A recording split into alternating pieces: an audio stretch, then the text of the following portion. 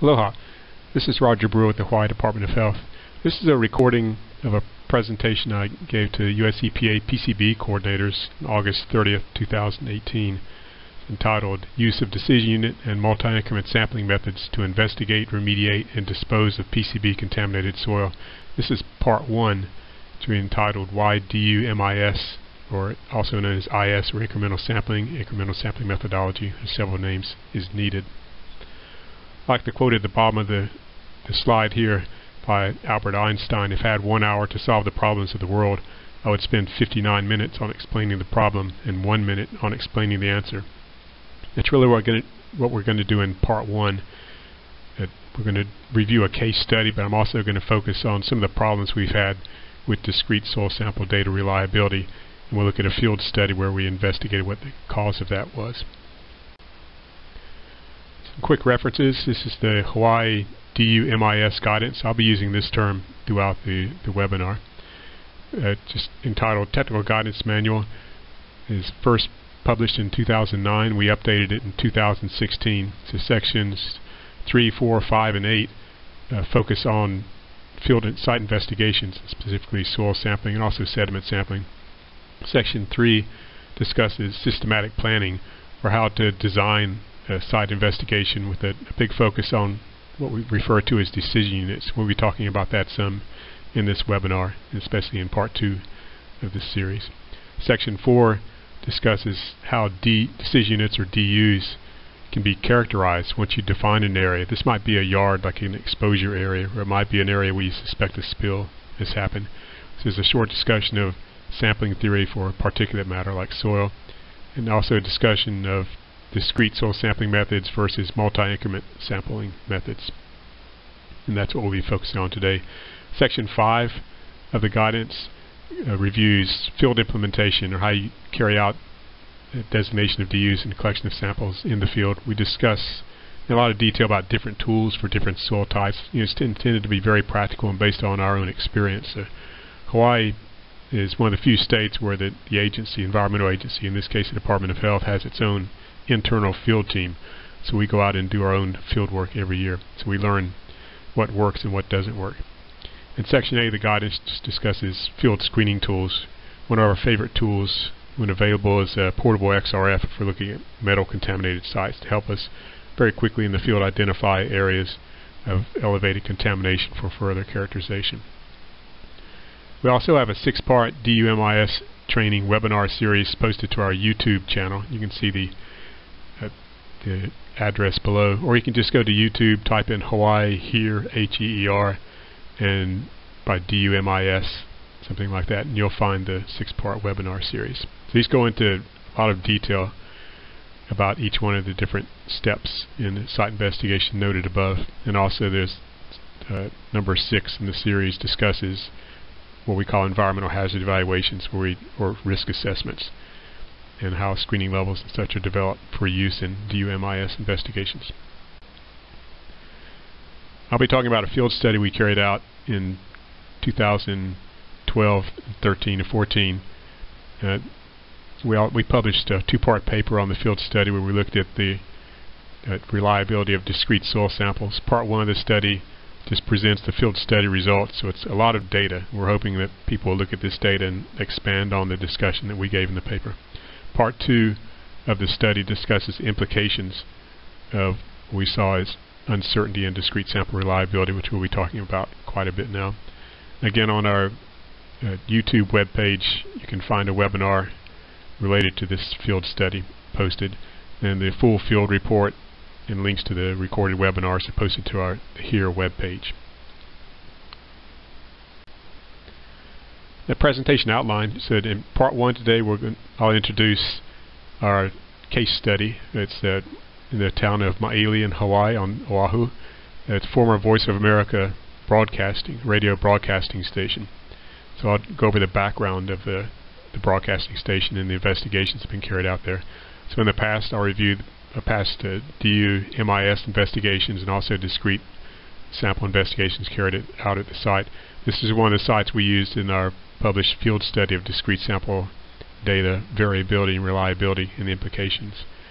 And then we'll end up the webinar looking at the the VOA site, Voice of America site, and the remedial investigation that was carried out this summer, and it's being completed now. And we won't go into detail, but just introduce you to some of the ideas of designating DUs to design a remedial investigation. Part 2 of the webinar, which will be later this year, we'll go into more detail on the Voice of America site remediation. We'll look at how their decision units that they designated this summer worked out as far as remediation goes. What would they do differently? We'll go through the progression of remediation. They're excavating soil, collecting confirmation samples, MIS confirmation samples from different areas that were excavated.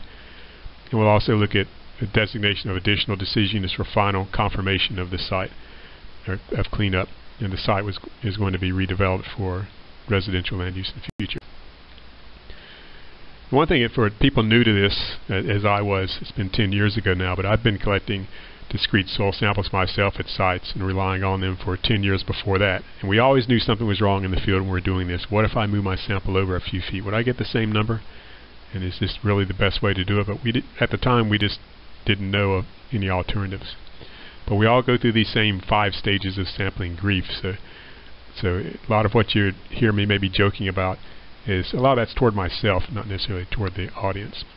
So the 5 stages of grief, denial, anger, depression, we all go through that initially when we start realizing that the way we were collecting samples with discrete samples in the past, it probably wasn't as reliable. Well, it wasn't reliable as we thought it was, and some of the problems that we had. And sites I think of I worked on where we collected hundreds of discrete samples for PCBs, and even after that, and after 2 or 3 years of going back and forth, still really couldn't figure out what was going on there. Well, now we know why.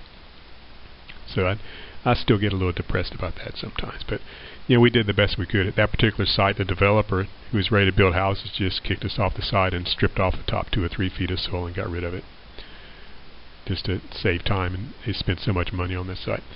So the 4th stage in the 5 stages of sampling grief is compromise or bargaining.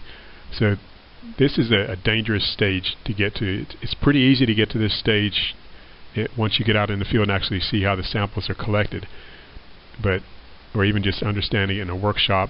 But it's very easy to think, well, okay, this multi-increment sampling, incremental sampling methodology, it's probably good for some cases or some scenarios, and discrete samples are good for others.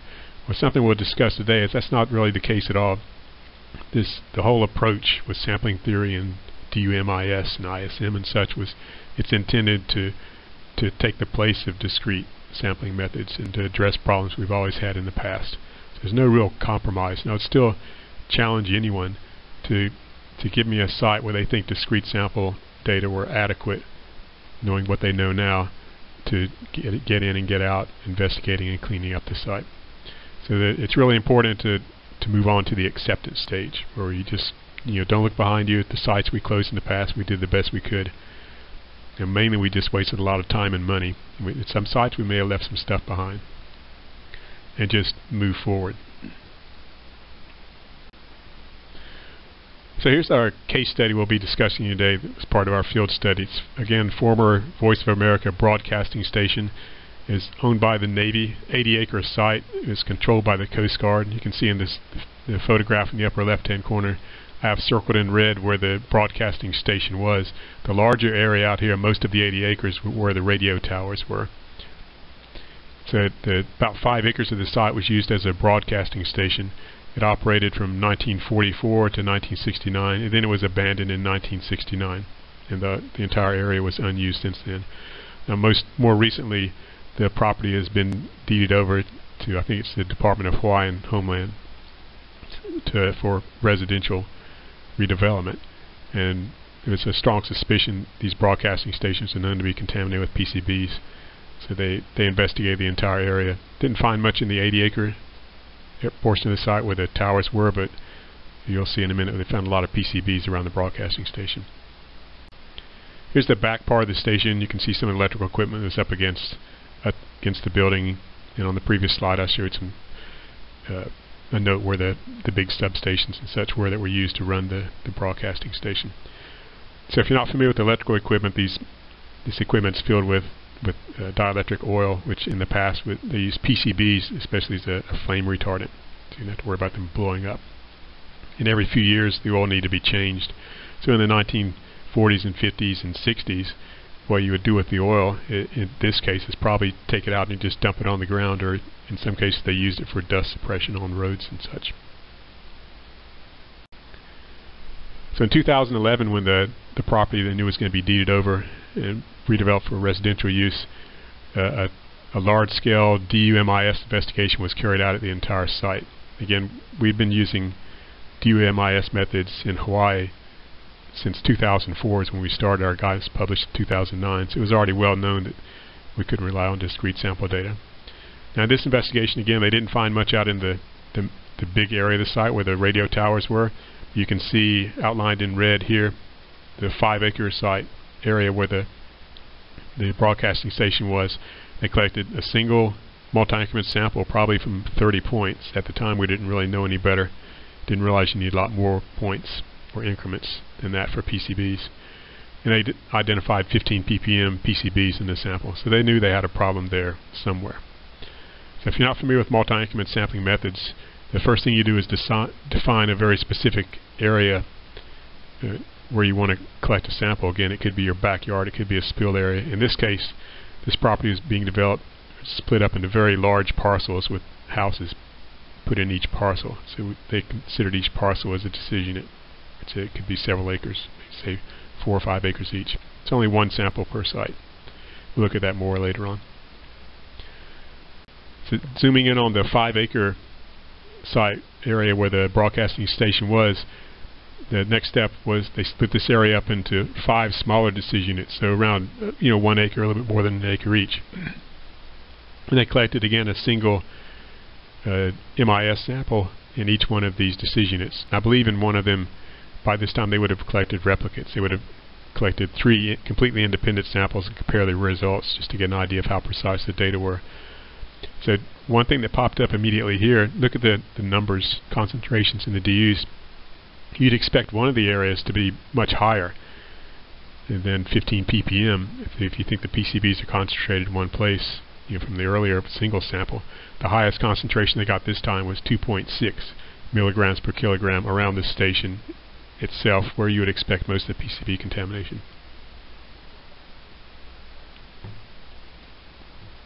So this throws up a red flag immediately. We actually weren't that surprised that even with MIS data, something is going on.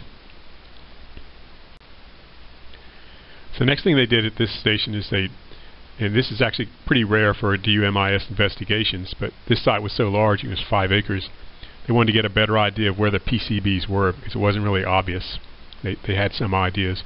So in this case they collected hundreds of discrete samples across the site in the main area of concern, which even in our guidance we have a whole section on how to use discrete sample data, discrete sampling methods is initial screening. We don't trust individual points, but they can be very useful for identifying large-scale patterns. So in this case, at every dot they collected one sample at the surface, 0 to 4 feet, and they dug a hole and collected another discrete sample at 2 feet and kept digging and collected another one at 4 feet. They tested all these samples using immunoassay kits, a lot cheaper. They weren't going to send them to a laboratory. It would have cost a fortune. So you can see here there does appear to be a large-scale pattern. All the yellow, which in this case is greater than 1 ppm PCBs. And you see in the center part we have the reds and blues and such much. This just indicates deeper contamination. This also happens to be where the higher concentrations were identified. So the discrete samples did a pretty good job of identifying the core area of contamination. But we'll see in a while you can't really trust the boundaries that much. Now, something that jumps out here are all these individual, what look like isolated hot spots. And if you go back and look at the webinar from our main field study, this throws up a big red flag anytime you start finding isolated hot spots. Chances are you didn't miraculously find some little spot where someone 40 or 50 years ago dumped some PCB contaminated oil onto the ground. What this is indicating is a lot of heterogeneity in the soil. So any of these spots, you'll see in a minute too, move over 6 inches or a foot, you could get a completely different number. So this just means that there's little nuggets or little patches of highly contaminated soil scattered all throughout this area around the central hot area. So this was the data for the discrete samples that had greater than 1 ppm PCBs. Here's the data for the PCB samples that had greater than 50 ppm PCBs. They wanted this information for future disposal. Well, now you still see some idea of a central core area. So that's probably true, the heaviest contamination, but now you see a lot more of these isolated hot spots around here. So these are, and I'll show you again in a minute, these are completely artificial. It just means that the soil outside of the core area here has lots of tiny patches of heavy contamination mixed with soil with less contamination. So if you retested it from slightly different areas, you'd see a similar pattern, lots of little hot spots around the core area, but the spots would be in different areas. If you weren't really aware of what's going on, that could be really confusing. So think about this too, digging up these individual hot spots, would that make any sense? So this set off the idea for our study. Our office gets funded through US EPA Region 9. Every year we take 5 or 10% of our funding and do some type of field research. We were always seeing these problems out at this site, so we identified this as a great one to do more detailed study. So ever wonder, which we all have I think, is what if I move my discrete sample point over a few feet? Would I get the same number? What if the lab tested different aliquot or subsample of soil? So typically a laboratory, when you send them your jar of soil or whatever, they just open the top and they take out a pinch. Literally a small pinch of soil is what they test for metals. For VOCs they test 5 grams, for PCBs, pesticides and such, maybe a small spoonful, 10 to 30 grams, but not much. But if they tested another pinch of soil, another little spoonful of soil, would they get the same concentration in that sample? We'll find out. So we thought about the same thing, so we set up this discrete soil sample variability field study. We picked 3 sites in Hawaii we knew were contaminated. Site A was a site on the Big Island contaminated with arsenic, and this was arsenic from wastewater and fine-grained soils. So we expected the variability within closely located discrete samples and within the individual discrete samples to be fairly low at this site. If it was going to be low anywhere, it should be low here. Site B was a site contaminated with lead contaminated incinerator ashes mixed with fill material around a former municipal incinerator. You can see the building in the background in the middle here. So we expected to see an increase in discrete sample variability here, because you'd have little patches of ash mixed in with the soil, higher concentration in some areas and less in others. And then we have study site C, the PCB transformer oil that I just introduced, where we already knew that we consistently have a lot of problems with discrete soil samples for PCBs, where conformation samples don't make sense and co-located samples don't make sense, and laboratory replicates can be completely different. So here's what we did at each one of these sites, just focusing on the Voice of America site. At each site we set up 24 grid points, and we kept the site investigation areas fairly small, kind of representing of maybe an exposure area, in this case 60 by 120 feet, 7,200 square feet. Each one of the individual points, you can see in the upper left hand photograph, then we put a flag in the middle, then we collected 5 discrete samples within a 1 square meter area around that flag or around that grid point. And we tested each one of those independently at the lab without any processing. We put these in bags, but they would open up the bag like they normally would and just take out 10 grams and test it. So we also, at all these sites, all the grid points also, if you look at the same photograph, you see all these small jars around the flag. We took one sample, a discrete sample, but this time we split it up into 10 different portions, and we put a little portion in each one of these 10 jars. We had the lab test every jar.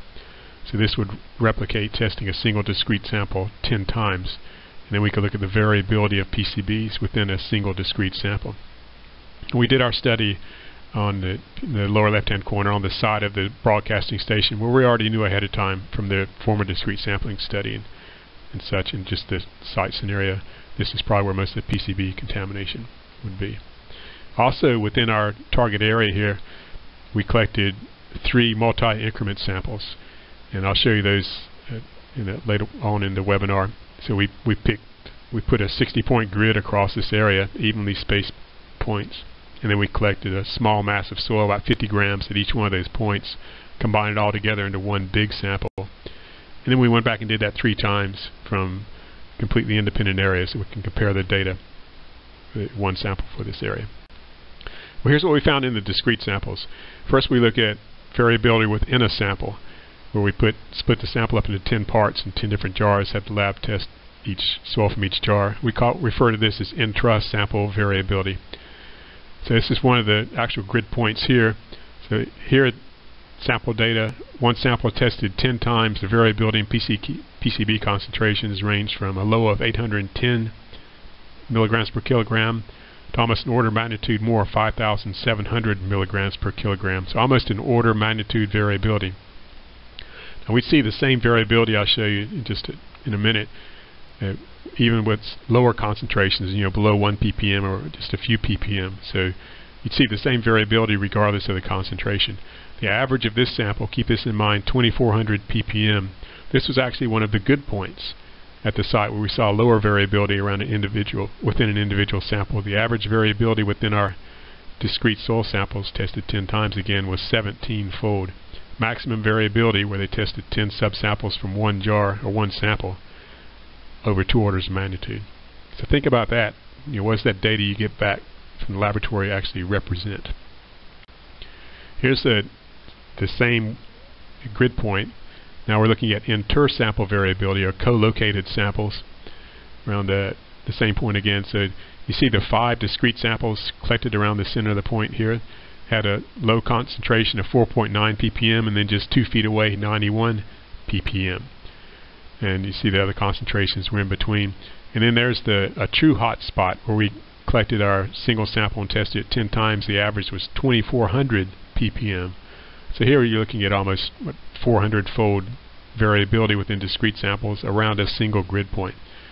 So this is a key point, a bit of enlightenment that we had, is the concentration you get in a discrete sample collected in a single spot is completely random within some unknown range of potential. You'll see this PCB concentration here, it's 4.9 ppm in the center point here. You move to the lower right, it goes up to 91. That doesn't mean that the PCB concentrations are increasing in that area like you might see in an ISO concentration map. It's completely random. If we went past the 91 ppm sample, collected another sample, it might be ND, or it might be 3000 ppm. You don't know. This draws into a lot of questions about the reliability of ISO concentration maps for soil data, which start looking at those. If you start seeing you'll see large-scale patterns. They're probably right. When you start seeing lots of isolated hot spots and cold spots, you're dealing with heterogeneity, and those are completely artificial patterns. So we saw, again, a similar magnitude of variability for both high and low concentrations of PCBs in the soil. In this set of box plots, the y-axis on the left is just the concentration of PCBs. This is a log scale. And then here we have our 24 box plots, one for each sample. And again, you can see the variability within individual samples, easily 1 or 2 orders of magnitude, and some of the samples 3 orders of magnitude. So think about the implications of that. Now on average, if you look at the variability within the samples at this site, and you look at the variability within the discrete samples around a grid point, then the median variability for PCB concentrations in discrete samples collected at any point in this site is about 39-fold, or about 40-fold. So that means you can go to any point within this site on average and collect discrete samples within 1 square meter area around the grid point, and the PCB concentrations are going to vary by well over an order of magnitude. In some cases, again, we saw 2 or 3 orders of magnitude variability. So what does it really mean here? And we've plotted on our cleanup level for the site 1.2 ppm. Again, around individual grid points, at a lot of the points there, you'll find a discrete sample. If you collect enough, it's above 1.2 ppm and below 1.2 ppm. Same thing for 50 ppm. So again, what is the discrete sample telling you? How reliable is it? Just think about the implications. Well, what's going on at this site? Well, we got curious. We bought a microscope and looked at the soil in detail. One thing we noticed, starting on the bottom left here, you see all these dark fragments, dark particles here. These are pieces of basalt rock.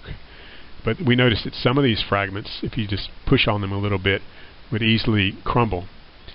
You see it here in the middle picture, on average about 2 millimeters in size. Then we zoomed in more and looked at some of these particles here, and you see it here on the left. It looks like a tic tac, or if you're from a tropical area, to me, first thing it reminded me of is a roach egg. They're pretty round. and in the soil. And look at this white rim. Keep that in mind. We would see that consistently around all these little roach eggs, or what do you want to call them here. What we realized, what these probably are, is they're PCB infused tar balls. It's where the PCB oil sank. When it spilled on the ground, it coalesced into droplets, and the droplets sank into the soil or absorbed the soil into them. So they're kind of fossil tar balls. Now this has some huge implications with respect to what does concentration mean from discrete samples.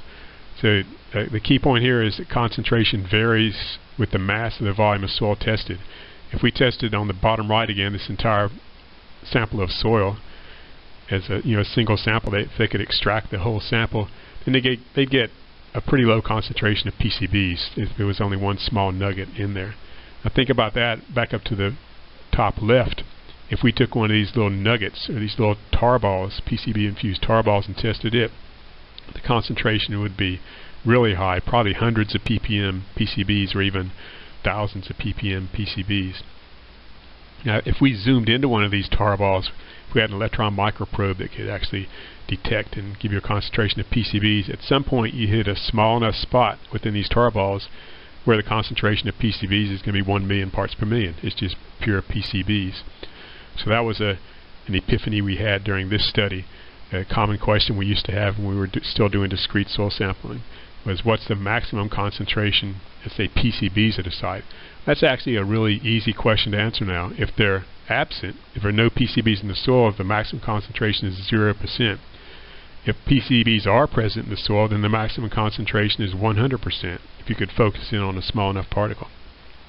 So this is a key concept in sampling theory, which for the past 30 years has been pretty absent, or had in environmental work, is that you have to define the mass and the volume of soil that you want a concentration for up front, and then collect a representative sample from that. That target mass or volume of soil or area of soil is referred to as a decision unit. The objective is always to get the true or mean concentration for that specified volume and area of soil, as if you could test the entire targeted area as a single sample. And we'll look at that again in a minute. This is interesting. One of the chemists, the consultant that helped us with this field work, we were pondering how could these nuggets have formed. He said, oh, it's easy, just go get some olive oil and pour it on dry flour and watch what happens. So I did this at home, and then immediately the olive oil will beat up on the flour, and then you see in the bottom left hand corner here, you just watch you can watch the olive oil droplets slowly sink into the flour. It's absorbing the flour. It's kind of sucking it into it and sinking down. And then look what happens. Here's this thin outer light colored rim where there's more flour in this case than there is olive oil, and this is just an olive oil saturated nugget within the flour. Now then take the flour and sieve it, and look what you get. All these little olive oil infused nuggets in your flour. So if you had a big barrel of flour with olive oil, somebody dumped olive oil in it, and you start taking random samples, you get really high concentrations of olive oil in some of the samples and nothing in the others, depending on whether or not these nuggets are present or how many of them in the subsample you test. That was really interesting. So think about the implications of this. And again, something I did quite a bit in the past when I was doing PCB sites back in the 90s and early 2000s. So you see all these isolated hotspots again. In the past, we might have gone and tried to dig out these hotspots, small areas, just maybe a few square meters, and then collect confirmation samples around the edge, and you keep going on and on and on until eventually you're going to hit a clean spot, and you have to, and you'll think you're done. In reality, what's happening is this entire area around the core area with heavy contamination is just full of these little nuggets of PCBs, infused tar balls. If you went back to any one of these spots and collected enough discrete samples, probably just 5 or so, then you'd see a similar pattern. But some of the hot spots you see now would disappear, and then some of the where you didn't have greater than 50 ppm, you'd see these hot spots pop up there.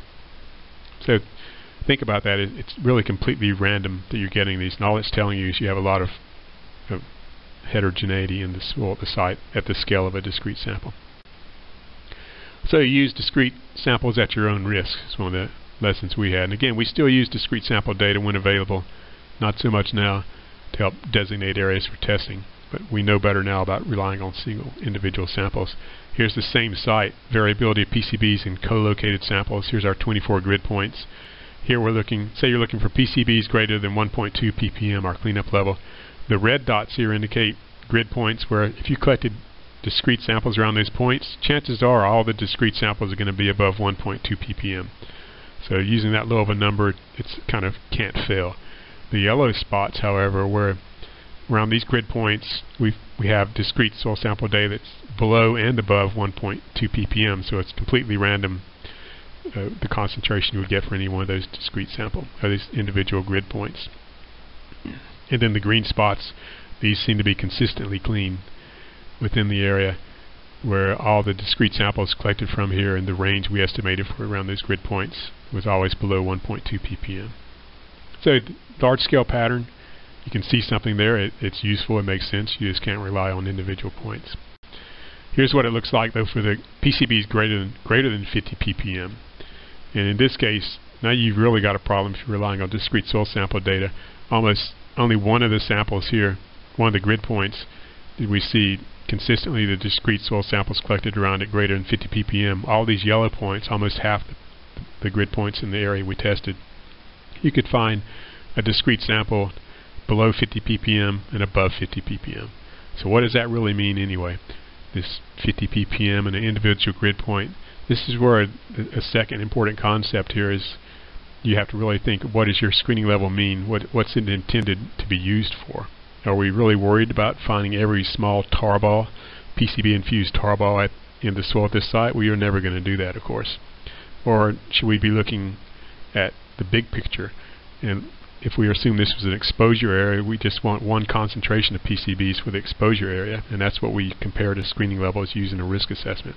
And that's what the screening levels were intended to use. They were never intended, the US EPA RSLs were never intended to be applied to individual discrete sample points. They were always intended to be applied to targeted exposure areas. This is why confirmation samples fail or pass. It's starting to be obvious now.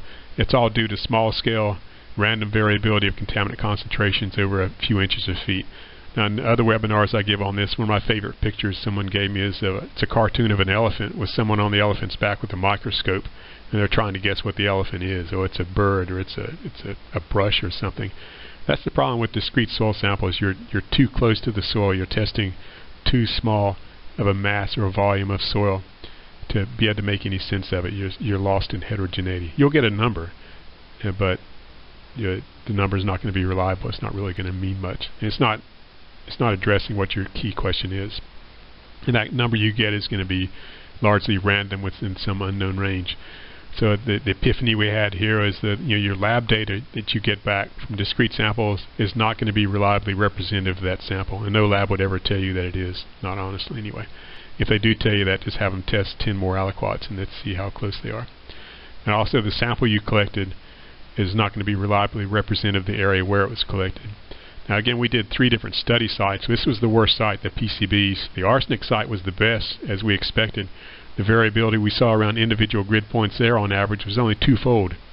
And it's funny, we were talking to some risk assessors about this, and we showed them that first, and they panicked. They're like, wow, was it 50 ppm or 100 ppm? What's the answer?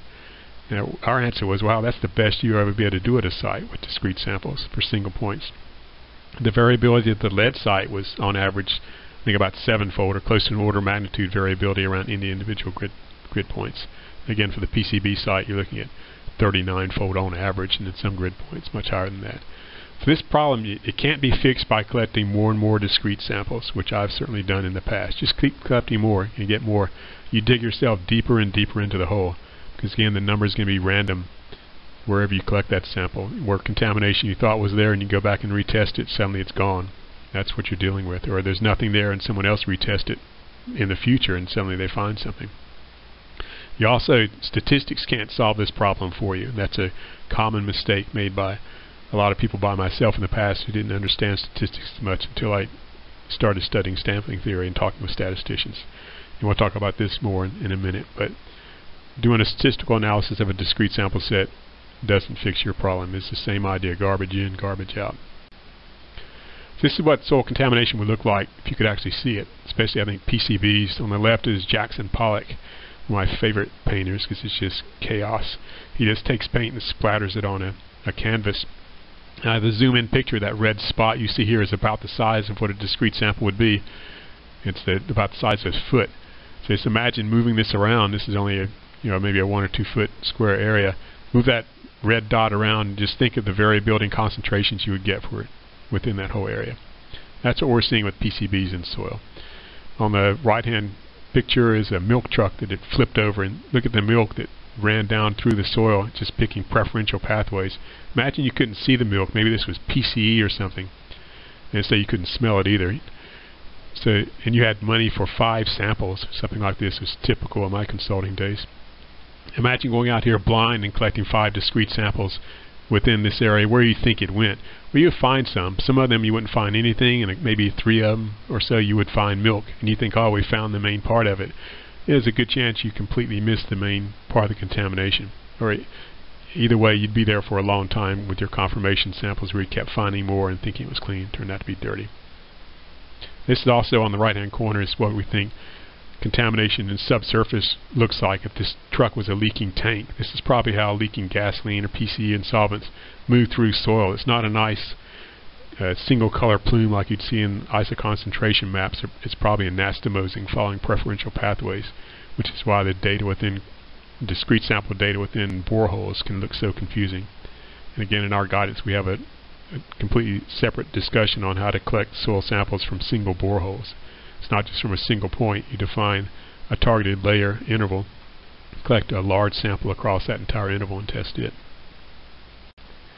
So how did this happen? So Dina Crumley with the US EPA headquarters went back and tracked down some of the original guidance that was used to develop discrete sampling methods back in the 1980s. And I'd point out, I don't think I mentioned it before, but the other sampling intensive industries are farming and mining, mineral exploration. They would never use discrete soil samples. They were up until about the 1950s when Pierre, they realized they had huge problems. They thought they found a gold deposit and they spent millions of dollars setting up some operation only to find out there was nothing there. Or a farmer's test his field and thinks the nutrient levels are fine and all the crops die. They realized it was a sampling problem. They developed a completely separate method for collecting soil samples. But in the environmental industry at that time was unaware of this. It was mostly wastewater engineers, people familiar with that type of contamination, developed the guidance. And in that case, if you're dealing with wastewater, it's pretty consistent. So they assumed the same was similar for soil, since they contaminate with the liquid. So here's some of the quotes. The implicit assumption that contamination is likely to be uniformly present anywhere within the sampling area is reasonable.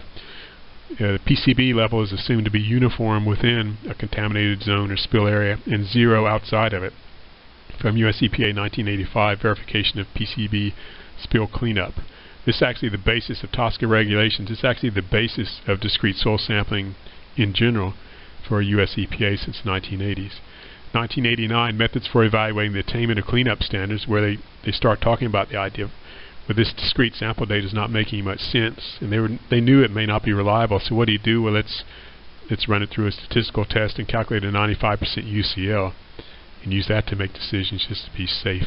But you'll see in a minute it wasn't so safe. But same thing there. When there's little distance between points, it's expected that there will be little variability between points. And now we realize that wasn't true. And, there are a lot of people warning this even in the late 80s and early 90s, and we discussed this in the paper we published as a supplement to it. We quote a lot of the original research done warning against this, and this potential problem could happen. So that brings up the question then, we definitely have a problem for site investigation, trying to test a spoonful of dirt at a time and determine the extent of contamination. So you might think, well, I can rely on discrete soil sample data for use in risk assessment, right? Again, here's the study area. This is about 2 or 3 acres now. Here's where they collected all the discrete samples. You can see here I outlined the area of the Department of Health study, site investigation. This is about 7,000 square feet. Let's say they were going to take this 2 or 3 acre area here and put houses on it. You might split the area up into, say, 5,000 square foot house lots. And then you're going to test each house lot and estimate PCB concentration, determine if it needs to be cleaned up. But can you do that with discrete samples? Let's look and see what would happen. So So in this case, from a risk assessment standpoint, the goal is to estimate the true or the mean contaminant concentration for a designated area and volume of soil. Again, ideally, if it was your yard, the best thing you can do is, if you want to know what the concentration of PCBs or lead or anything is take off all of the soil, say the top 2 or 4 or 6 inches, excavate all that soil, send it to the laboratory for extraction and testing as a single sample. So they're going to extract all of it. That's the best you can do. Well, we know that you can't do that in practice. Not usually, but there's some exceptions to that. If it's a very small amount of soil, usually you can't do that. So the next option then is it was the discrete soil sampling method. Again, it was developed by the environmental industry or regulators in the 1980s. So in this case, statistical tests are carried out on a single set of discrete samples, and you calculate a 95% UCL. We're all used to that. Well, how many samples should I collect? So that if you look at some of the guidance, that say pro UCL guidance and such, it say, well, a minimum of 8, and typically maybe up to 30. Well, in reality, what happens in the field? How many samples should I collect? Well, what's my budget? So you take your budget for laboratory analysis, you divide it by the analytical cost, and that's how many samples you can afford to collect at the site. That's the way most of it's done. There's no minimum requirement on the mass of the sample collected. Should I just collect a pinch of soil, or a big handful of soil, or a bucket of soil, and how much soil should the lab be testing? It's not discussed, because at the time they didn't understand this, how to test soils. There's no requirement on laboratory processing of samples to get a representative subsample to test. So the laboratories instead, and they don't get paid to do anything else, they just take the top of the jar off and take out a pinch of soil. Maybe they try to homogenize it, and that is one of the laboratory techs told me, try doing that. Get a jar of dirt and stick a metal rod in it and try to stir it around. As he pointed out, this whole idea of homogenizing a soil sample is a farce that the labs have already known, but that's what they get paid to do and told to do, so they do that. So really any data you get back from the laboratory is just random for that individual sample. The other option then for collecting representative samples from this targeted area is multi-increment sampling, is the term we use. And this is based on Pierre's sampling theory for infinite particles, developed for the mining industry, used by the agriculture industry too, where in this case a single sample of soil is collected from a large number of points. We call each individual point, you collect a small increment of soil, a small mass. It's all combined together into a single sample. It's collected from a well thought out targeted area we refer to as a decision unit. In this case, the minimum mass of soil, it's a key part of collecting soil samples, is based on what's known as fundamental error. So these are equations based on statistical reviews of databases for soil and other particulate matter, based on the grain size of the soil, the particle shape, the density, the target concentration you think you're dealing with, and other factors that actually you calculate the mass of soil you need to test. Same thing for laboratory processing.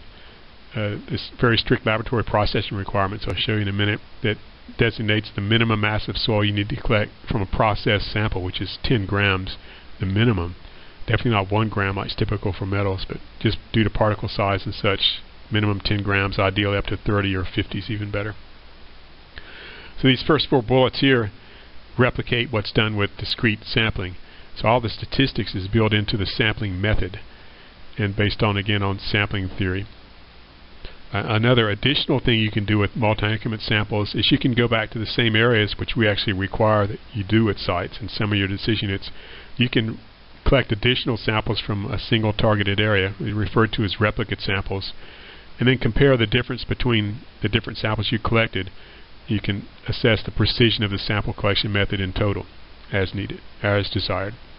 Again, we typically require that people collect 3 separate replicate samples, or 3 samples total, from 10% of the targeted areas in a site investigation, just to verify that their sampling method is producing good precision. So let's look at the VOA study site now. Back to discrete sample sets, or discrete samples reliable.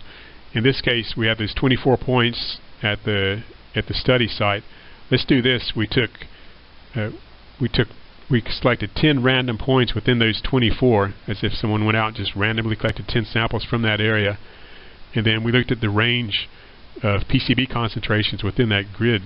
For that particular grid point, we randomly picked a concentration from that, and then we calculated 95% UCL using US EPA's Pro UCL for that particular set of samples. We did it 20 times. So with just 20 iterations, testing 10 random points within this targeted area, we see PCB concentrations 95% UCL ranging from 9.4 ppm to 1,000, greater than 1 million ppm. So imagine at this site, and this is completely real, if 20 people went out each, and each of them collected very randomly collected 10 separate samples from that targeted area and calculated 95% UCL, this is what we'd expect them to get. They'd get UCLs within that range. So, what does a single UCL mean for this site? Not much. What if we took all 24 grid points at a site? And so that's the best we could do with our data, but still at each grid point we have a range of PCB concentrations we estimated for discrete samples around that grid point. Now we're going to pick a random concentration within that range for each grid point, and now we have a 24-point discrete sample set to calculate 95% UCL. In this case, the range is a lot tighter, but still 20 iterations, again 20 people collecting these samples, we get a range of UCLs from low of 652 ppm to over 8,000 ppm, so over an order of magnitude difference, again even with 24 discrete samples from here. This is never done in reality. You only collect one set of discrete samples, and you're doing this because nobody has the money to collect more than one set in most cases. So think about, what does this mean? And this is why statistics can't help you with this, running it on one set of sample. Imagine if you went to a movie theater, a big store or something, 1,000 people there, you randomly pick 100 people and you ask their age, and you want to estimate the mean age of all the people in that group. So one person goes in and asks everyone their age, and they can calculate the mean and 95% UCL estimated age range, or mean age for the group. Then someone else goes back in to the same 100 people and asks them what their age is again, and does it. But this time the people give them a different age. So, and then we do that. 20 people go and do this survey, and every time they ask these same people what their age is, they get a different age. And so you get a really wide variability in your 95% UCL. So what can you do here with this? Statistics can't help you in this, and it's a big problem even with soil vapor testing and such, small volumes. It's a big issue with US EPA's vapor intrusion empirical database. The data, you can't do anything. If that's the case, and you realize that's the case, and any individual data point is unverifiable, unreliable, then you're done. The database can't be used. So how many discrete data points are enough within some targeted area? Well, I don't know. Again, the site, our arsenic site, we had low heterogeneity. We actually got pretty good reproducibility with 24 data points, and it matched up fairly well with our multi-increment sampling data. So you can estimate a reliable 95% UCL mean with discrete samples, but how are you going to know it's reliable unless you do more than once? It has to be very low heterogeneity. So the data used in the original US EPA guidance, it called for collecting 20 to 30 discrete samples in the 1980s. We could never find it. It had to be a low heterogeneity site, low heterogeneity site conditions, based on our own research, similar to our arsenic site, because most of the sites we look at with just 20 to 30 discrete samples, you're not going to get reliable data. If someone else collected another set of 20, 30 samples, their UCL or their mean could be much higher or lower. So a 95% UCL calculated for a single set of discrete samples, this could be shocking to my risk assessors friends, including me, to have a background risk assessment, is a random value within an unknown range. And that's a fact. It's not an opinion. Now, the precision reproducibility of any 95% UCL for a single set of discrete samples, it's never tested. We never bothered to test this in the past, and it's unknown. So a key point a statistician made when I was talking with him is that a 95% UCL only describes the precision of the statistical test employed to estimate a mean for the data provided, the data set provided. It doesn't tell you anything about the representative of that single data set. That's always going to be unknown. So statistics can't save us. So what's the solution? And we're not going to go into this in detail at all, but it's Pierre's, again, the sampling theory. There's a lot of detail. The original book is in French, written in the 1950s. If you can read French, read it. It's full of equations and statistics and such. But there's a multitude of potential errors when collecting soil samples or samples of particulate matter. You can see it here: fundamental error, grouping, and segregation. I won't go through all of these. It's heterogeneity within the soil, small mass of soil, compositional heterogeneity, say particle to particle, and then distributional heterogeneity across your targeted area and such. Analytical error, preparation area, how you collect the sample. And so I won't go into this in detail. We explained it a little bit in our guidance. It's explained a little bit in ITRC's ISM guidance, although there's in that guidance, keep in mind the group got stuck at compromise. That's why there's all this information there on discrete samples. A lot of it we now know is wrong. All the statistical analysis of databases and comparisons to multi-increment samples is completely wrong, not applicable. But at the time, we had moved past the compromise stage.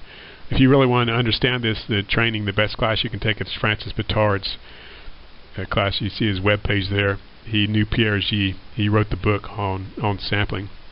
A better class to take to get to the meat of it is Chuck Ramsey's class on sampling or sample representativeness. Most of the consultants and all the regulators in Hawaii now have taken this class at least once. I've taken it 4 times. And you see his webpage there. That's really the first step. He spends a lot of time kind of de-brainwashing us of discrete samples and talking about sampling theory in general. And also, again, I mentioned before, our office has a 6-part webinar series in a lot of detail on how to set up site DUMIS investigations and discussions of sampling. There's an entire webinar number 3 is based on or describes our field sampling study of discrete sample reliability and the basics of multi-increment samples. I'd actually start with that and then go back and start with the first one. So a quick summary of what's a multi-increment sample. It's pretty simple. You collect the idea is to collect a single really big sample, minimum based on particle size, ppm concentrations and such, of 1 to 2 kilograms. Anything smaller than that's not going to be representative of that area. You have to collect it from a lot of points within your targeted area. Each point we collect what we call an increment of soil, typically 30 to 50 grams. That's all combined together into one sample. A minimum 30 to 75 increments per area. We start off now with a default of 50. We used to use 30, and our replicate samples were not good at all, so we bumped it up to 50. When you start dealing with stuff like lead-based paint or paint chips or PCBs, you really have to collect your sample from at least 75 points. And you collect them within a specified, well thought out decision unit area and volume of soil. Typical suspect soil area, the spill area, you draw a line around it. That's your decision unit. Collect one sample, or an exposure area in your backyard or park or something, or boundary areas where you think you're at the edge of contamination. So you draw a defined area that you hope is clean and collect a sample there. We have an entire webinar number 2 is dedicated to different types of decision units. Then, now when the laboratory gets this, they don't just open the bag. So now it's a big 3 or 4 or 5 kilogram bag of soil sometimes, and then grab a random pinch. They have to properly air dry the sample. If it's not volatile, there's a different method for volatiles I won't get into. It's in our guidance. They air dry it, and you sieve it typically to less than 2 millimeters. In some cases, you might want to sieve it down to less than 250 microns or 100 microns if you were going to focus on the finer fraction. We're about to do a study for that next year, look at the variability. And then the laboratory, once they dry it and sieve it, again, they don't just grab a random pinch and test it. They have to collect a minimum 10 grams, and they collect it from at least 30 to 50 points from that sample when it's spread out, as you can see down the bottom right. So how do you know this one sample, it's a collection of increments, is represented of the site? Again, 10% of the DUs in our guidance. You have to go back and collect replicate samples, compare the differences to look at overall precision. We call these triplicates. And you can see this is John Pierre who got this started in our office, collecting a MI sample in a small test plot. This is a garden that was contaminated with arsenic. And you see in the middle are 3 replicate samples collected from one area. Well, back to study site C, the Voice of America site. Like I mentioned, in addition to the discrete samples we collected MI triplicates. So we went to the same area. We collected 3 60 increment multi-increment samples. These probably weighed 3 or 4 kilograms. We like big samples now. They're more reliable. So look at the data we got. Let's start with sample C, 19 ppm. Sample B, 24 ppm PCBs. I saw these 2 first first data we got, we thought, wow, we nailed this with 60 increment sample, great data. Sample A, which is the one I happen to have collected, came back 270 ppm. So our sampling method wasn't appropriate. It wasn't adequate for this site. We should have collected bigger samples from more points within the area. I didn't believe the data when I got it back from the laboratory. So when your data don't make sense, what do? The first thing you do is you blame the laboratory. I actually paid out of my own pocket for laboratory to retest all 3 samples again, and they got pretty much the exact same answer. So it wasn't laboratory error with this, it was field error. You know, the mean concentration 104 ppm, that's probably about true for this site, I would think. If we combine all these together, the mean represents soil from 180 points within this 7,000 square foot area. I think we're getting pretty close. 95% UCL, 467 ppm, I'd completely ignore it. The RST is too high. So very poor precision.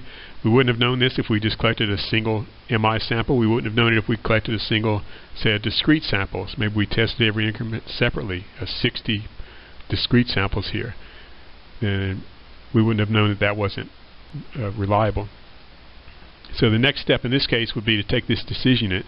You either clean it up based on your screening level, or what they'd probably do is we take this decision and split it up into smaller areas. Go back and look at the site in detail. Look at the dirt, see if there's any differences, and split it up into different smaller decision units. Collect bigger samples made up of more increments from each one of these smaller decision unit areas.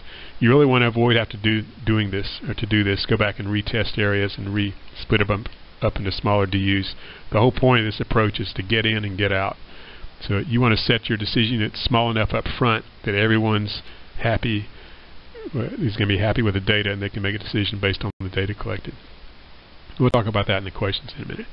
So the key point then, this whole approach, sampling theory, multi-increment samples, ISM, whatever you want to call it, it's not just another tool in the toolbox. It's an entirely new and improved set of tools. Think of it that way. So these DUMIS investigation methods, sampling theory in general, was developed specifically to address well-known and serious deficiencies in traditional discrete sampling methods. So one thing we do in the next webinar, and we ended this webinar with, is let's go back and look at the MyELE site now. We have our discrete sample data. We got some MIS data. How would we split the site up into individual DUs? And I'll show you this slide at the end, and you can download these from our web page.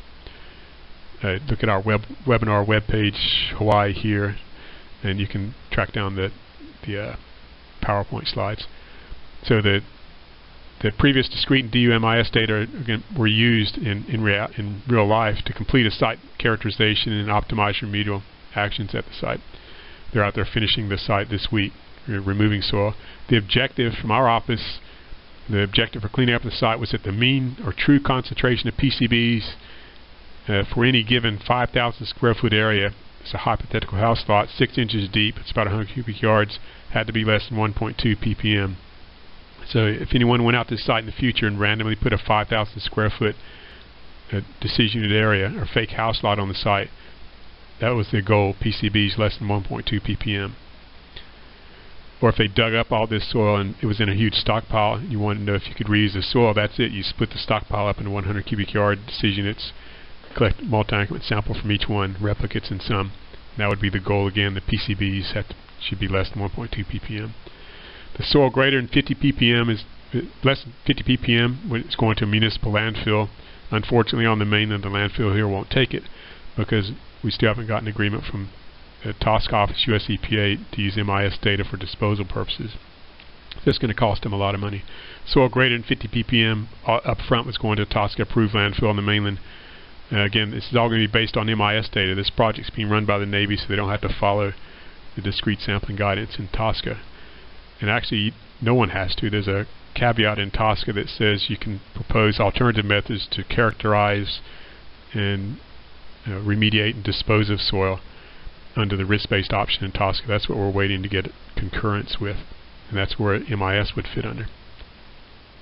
So what does this 50 ppm number mean? And again, what do these concentrations mean, these screening levels mean? You have to think about that up front. Again, they were never intended to apply to individual particles of soil or individual jars, random handfuls of dirt in a jar of soil. They were always meant to be protective of human health. In this case, right? Or in this case, if you're taking the soil to a landfill, the 50 ppm limit was intended to minimize exposure risk to municipal landfill workers and impacts to groundwater. So again, what's our decision unit area for a landfill? Well, we talk to the landfills. The main concern there is they're bringing in this soil which they think is clean in terms of landfill use, and they're using it for daily cover. At the end of the day, you cover the garbage with a layer of dirt. They're concerned the workers could be exposed to the soil here. In this case, the average area where they'd be placing it at landfill is about a half an acre, and they put it about 12 inches deep, so that's about 400 cubic yards. So what we should be using this 50 ppm number for, what we want to ensure is that no 400 cubic yard volume of soil goes to the landfill with a concentration of PCBs greater than 50 ppm. If you could test that entire 400 cubic yards as a single sample. So that's the maximum decision unit volume for a soil in Hawaii that you can send to a landfill, 400 cubic yards. It's based on risk, as it all should be. In general, for these cleanup sites, like we're looking at here, the volume of soil actually tested is at most maybe a few hundred cubic yards, or maybe a few tens of cubic yards, because you really want to isolate what the contaminated soil is. Again, we talk about that in our webinars. So at the end of this webinar, then, kind of fill in your own remedial investigation to use. Here's the site again. The white box here is the 5-acre site where the broadcasting station was. So think about this. How would you split up this 5-acre site into decision units for further testing to clean up the site? And ultimately, you want to make sure that no 5,000 square foot area within this 5-acre area has a concentration of PCBs greater than 1.2 ppm. It's our cleanup level. The red outlined area here is the inner area where we know we have heavy PCB contamination. The blue outlined area, the dotted area here, is where they did their discrete soil sample study. So we have a lot of good, useful discrete data in here. Again, it's useful if you know how to use it. The green box here is where our office did our discrete sample study and multi-increment sample study in 2012. So think about how you would divide these up. And if you're watching this on the YouTube video, or if you have the slides, then just look at this and think about it for a while. I'd print it out and just practice, start splitting it up. Just to give you some hints, you can look at our guidance. Where you think you have heavy contamination, it's going to cost a lot of money to ship this soil to the mainland, $1,200 per ton. A ton is about one backhoe bucket full. A dump truck usually 10 tons. So where you think you have heavy contamination, you want to split it up into small decision units, small volumes, so you can really isolate areas of heavy contamination and not waste a lot of money mixing hot areas with uncontaminated areas. Now, a lot of people think, oh, you're diluting it out, but what you're really doing is you're contaminating uncontaminated areas. You're biasing them to being contaminated. It's never in anyone's interest in the field to mix samples from spill areas with, say, soil from suspect clean areas, because ultimately they're just going to end up with more contaminated dirt. It's a kind of fallacy I think a lot of us regulators used to have. So here's a slide here. They actually did this at a site. Behind all these colored boxes are their decision units. I'm not going to show you in this presentation or in the slides we post to the webpage. We'll look at those in the next webinar. Just to give you a little bit of idea, a place to start. Start dividing the blue area up, which we think is less PCB contamination away from here, because it's away from the core area of contamination. This brown area we're starting to get a little worried about, maybe a little smaller DUs there. And then in here where the discrete sample study they carried out was, where we know we have a lot of PCB contamination. You want to keep your DUs pretty small, because you want to isolate the contamination and save money on it. Here's something to throw in for the next webinar. This blue spot here is where the company was going to set up their staging area to do the excavation here, and based on the discrete sample data, it looked like it was pretty clean. So they were about to set it up, and someone from Hawaii here said, you may want to go back and test your staging area, just collect some MI samples there just to be sure it's clean. And I'll let you guess whether or not you think it came out clean or not. So that's it. We'll end with this slide just for general questions. This is a great quote I just heard from one of Neil deGrasse Tyson's videos he has posted to YouTube. I look at the problems that surround us today, and there are problems yet to be identified because they only show up after we've learned to even ask such questions. That's really what happened to us in soil sampling over the last 10 years. And I like his take on it. That's what excites me about the entire moving frontier of science. And once you start catching on, and once you get through that anger, denial, or denial, anger, however it goes, depression stage, and you slowly get through the compromise stage and get to the acceptance stage. It's really fun. And some of the questions that were asked here, the first obvious question, and I think people get this pretty quickly, was all these decision units. Where do we start? How do we start splitting a site up into decision units? And so some people know I've been working with in China on the same thing. They saw some of our guidance and presentations. We've already translated our guidance into Chinese. So I spent 6 months over there. And the same question there, and they have huge sites, square kilometers, some of them. How do you split a site that's 3 square kilometers up, multiple factories and such into decisions for testing? So where do you start? Well, here's where you start. You start with one DU. You draw a line around your site, and that you have one single DU. You're going to collect one single sample from that area, no matter how big it is. That's probably not going to be satisfactory for most people. So what you do is you get your risk assessors together. You get your field people together, you get your remediation people together, and you start progressively splitting the site up into smaller and smaller DUs, and eventually you're going to get to a point where everyone's satisfied. The questions they have about risk or about optimizing remediation are going to be answered. And what you're going to find out is these areas where you're going to designate a single decision units, or areas where you might in the past have collected a single discrete sample. And that's where we get confused in the compromise stage of this. Is, well, discrete samples are better in some cases because we need to identify where the hot areas are, where the hot spots are. Well, I just showed you how unreliable that is. What you're really doing is in your mind you're splitting the site up into separate areas for testing. So you're already splitting the site up into decision units. You just weren't, and I'm speaking to myself too, weren't collecting a proper representative sample from that area. Instead of testing a single random handful of dirt in a jar from that area, targeted area, now we know you draw a line around that area, you collect a single sample from at least, say, 30, 50, 75 points, minimum 1 to 2 milligrams, the lab processes and such. So now when you do this, the data you get back from the laboratory is going to be representative of the sample you sent them because they processed it and subsampled it. The sample you sent them, if you collected it adequately in the field, is going to be representative of that targeted area. So real quickly, you'll be surprised how fast you start finishing characterizing sites that normally would have taken years to do. That was one of the questions. The second question that came up was, what about all the laboratories? Are they set up to do this? Are we going to overwhelm them with multi-increment samples before they can get set up? Because typically you're going to have a dedicated room to air dry and process these samples. And that is going to be a problem. I mean, you need to track down a laboratory in your area, and I bet there's some in your area, even on the East Coast. They're doing a lot of this in the West Coast and other parts of the U.S. But a lot of laboratories have already set up these processing abilities to collect and test MI samples, and Test America is one of them. They have laboratories all over the U.S. and they have a person dedicated to training people on how to do this. So why are they doing this? If you think about it, and I tell my colleagues in California, and I used to work for California EPA, I said, think about it, call the labs there. They're overwhelmed with multi-increment sample processing. But think about it, none of the regulatory agencies in California require it. So who's requiring, why are they out there collecting these multi-increment samples? Well, it's because the banks and the attorneys are catching on. A lot of consultants are catching on, and some of the regulators. And the banks in particular aren't going to finance any kind of property transaction based on discrete sample data, and that's really where this is headed. So very quietly, even sites that have been closed, consultants, the finance institutions, lawyers and such are going back and getting consultants to retest them, collect multi-increment samples, and then they'll base their decision on that.